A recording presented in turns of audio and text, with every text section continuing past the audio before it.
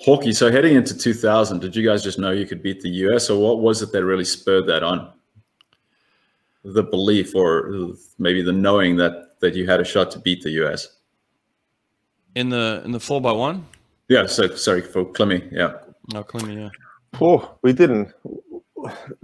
To be honest, we didn't really have the belief that we initially, like it was, I mean, on paper, we didn't even study the form guide really, and in terms of side sheets or anything, because on paper we were nowhere to be seen. So we kind of had, like you guys, we had a really tight unit. So and we spent so much time, and that relay was a focus years in advance, and the 4x2 as well. So and even with Hawke helping us sort of get to that point, and Adam Pine and Todd Pierce, and there's almost like similar to the girls 4x1 the other day, that there's this whole movement getting ready for these events. So yeah, I think for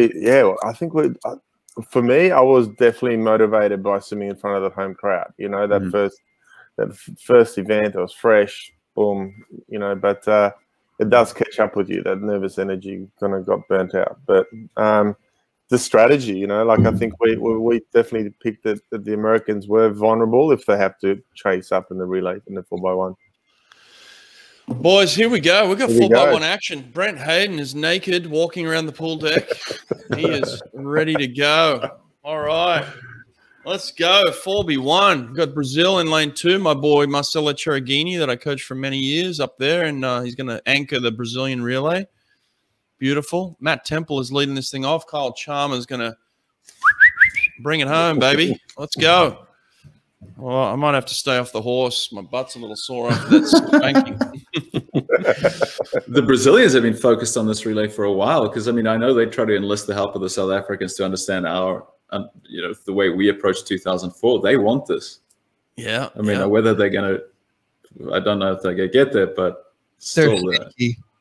Say that again? Yeah, they're sneaky. Yeah. They always seem to be right there.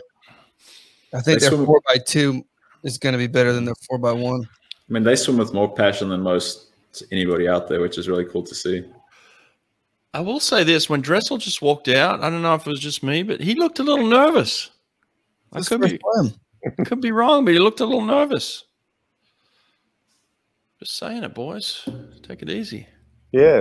You're right. I'm only getting that now, mate. So see, I told you. I told you. Dressel. There we go. All right. This is going to be interesting. So, Hawke, you're saying out in 22-1. I mean, that's what I'd do. Yeah, there's Warren.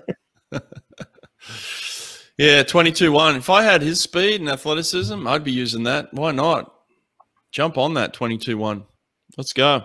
Well, you know who else is leading off is Christoph Milak for Hungary. Milak wants a piece of this. He gets racing.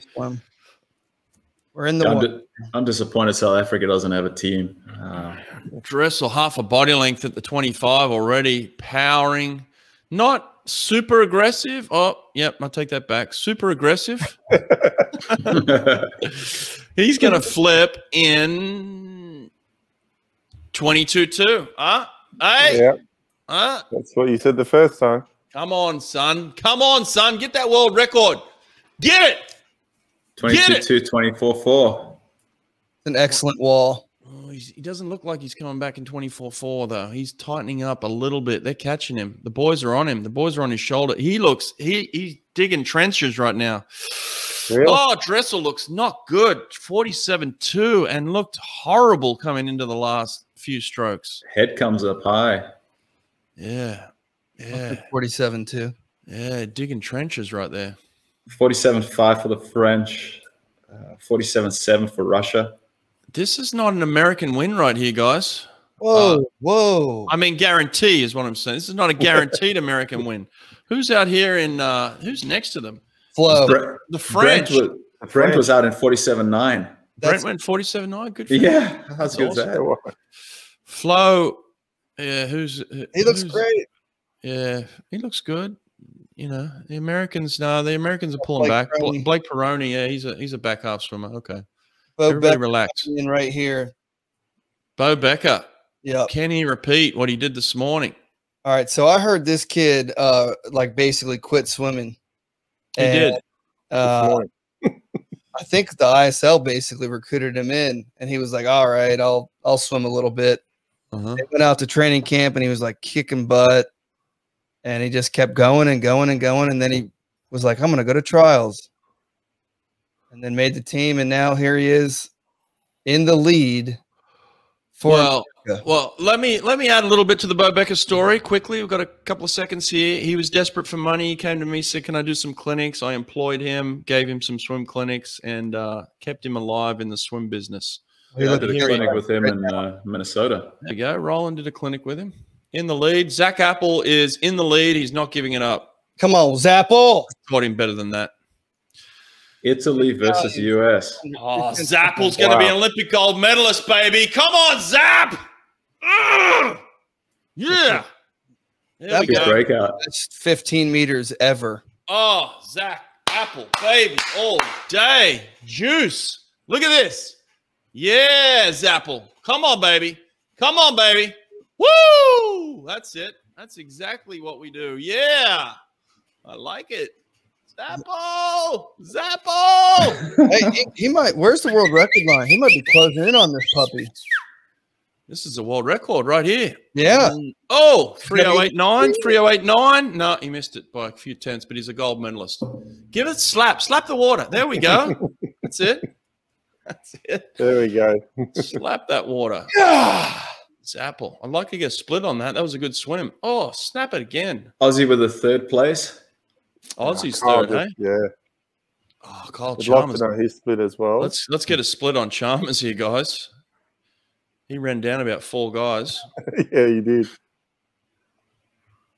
Zapple had an amazing changeover.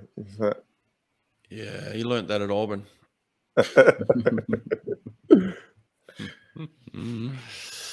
Oh, nice.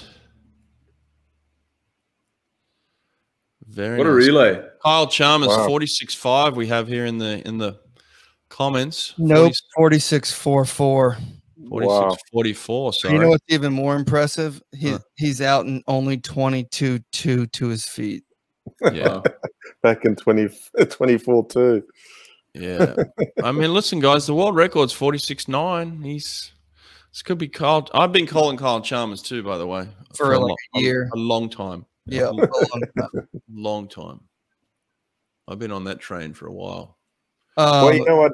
Seeing Dressel sort of fading a little bit for the individuals, you know, it would give him a little bit of confidence, knowing that if he's thereabouts, he can eat them up, anyone. But yeah, he was sort of. Oh yeah, I mean, great swim by the if you're Kyle Chalmers right now, you're in. You know you're in Caeleb Dressel's head, because you're coming home that last 5 meters. You're coming home like a steam train. Caeleb Dressel just was digging trenches the last 5 meters.